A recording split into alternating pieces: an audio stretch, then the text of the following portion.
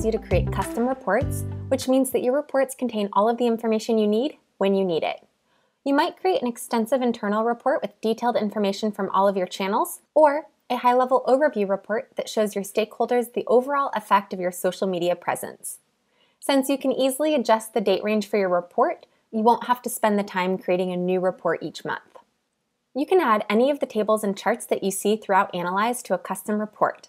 Whenever you see a chart or a table that you wish to include in your report, simply click on the plus icon in the top right corner of the chart. You can then select which report you'd like to add the data to, or create an entirely new report. You'll be able to manage your reports by clicking on Reports from the left side menu of your dashboard. From there, you'll be able to view all of your existing reports. You can delete a report that you no longer need by clicking on the X icon to the right of the report, or you can click on a report to view it in detail.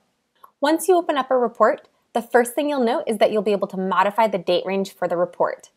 This means that for regular reporting on key metrics, you don't have to create a new report each month. You can create it once and simply change the date range.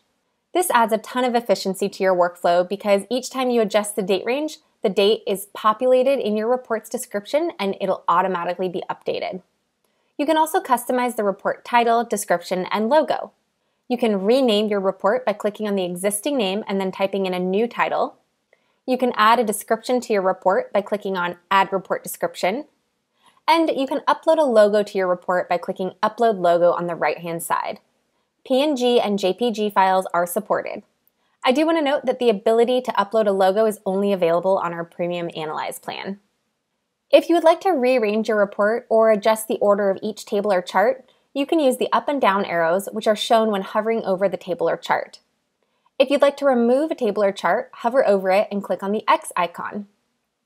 You can also add notes to each table or chart that you see throughout the report. This allows you to document important context and learnings from your analytics and speak directly to the person viewing your report. Perhaps you had a particular post that performed really well and you want to make a note of the increase in engagement rate. Or maybe you want to communicate your findings with your teammates. Notes is the place where you can do this. Once you're done customizing your reports, you can easily share the report with your team or your clients by exporting it to a PDF. To do this, click on the Export as PDF option on the top right corner of the report. All of the items that were added to the report will clearly appear on the PDF export. Awesome! You should now be able to create and manage your reports within Analyze. If you want to learn more about the various charts and tables within Analyze, feel free to take a look at the video entitled Overview of Your Analytics in Buffer.